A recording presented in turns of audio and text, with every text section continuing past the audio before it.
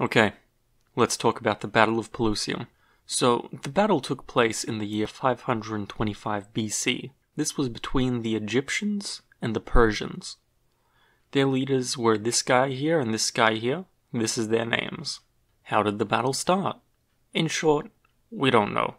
This all happened a long ass time ago, but one of the potential stories is this. So one day, there was this eye doctor in Egypt, and the pharaoh told him to go to Persia. He didn't really want to go, but it's the pharaoh, so yeah. Understandably, he was pretty pissed. And somehow the eye doctor got super close to the Persian king and managed to convince him to marry one of the pharaoh's daughters. When the Persian messenger came to the pharaoh and asked for his daughter, the pharaoh was like, nah, I don't want to give up one of my daughters to a Persian. So he sent one of the old pharaoh's daughters instead and just said it was his. Anyway, so somehow the Persians found out that she was a fake, and they went to war. Well, there was some other political stuff in between, but this is like the big incident. Now, onto the war. So, the Persians had inside knowledge about the Egyptians. In short, the Egyptians have many gods. One of them is named Bastet, who was the god of protection and good health. She was depicted as a cat-headed woman, and cats were her symbol. Why is this important?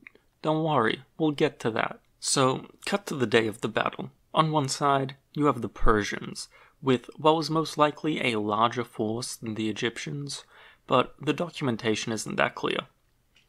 And on the other, you have the Egyptians, ready to fight to protect their homeland with life and limb. The battle starts, and they both brace for war. But then, the Persians pull out their secret weapon. Cats. Well, why would cats be a secret weapon, I hear you ask? If you paid attention 5 seconds ago, you would know that cats are the symbol of Bastet, and to Egyptians, cats are seen as a kind of extension of her. And they would not harm the cats. You would have Persians throwing cats at Egyptians. You would have them using cats as shields, releasing them onto the battlefield. With all this going on, the Egyptian morale went from 110% to 0, really fast. No matter what, the Egyptians would not harm or allow harm to come to the cats. The battle ended up being a complete slaughter, with there being over 50,000 Egyptians dead, and only 7,000 Persians dead. To break that down further, for every one dead Persian soldier, there was 7 dead Egyptians, and some change. Hey, thank you for watching that. This was a pain in the ass to make, and hopefully I'll have the process more streamlined for the next thing I put out.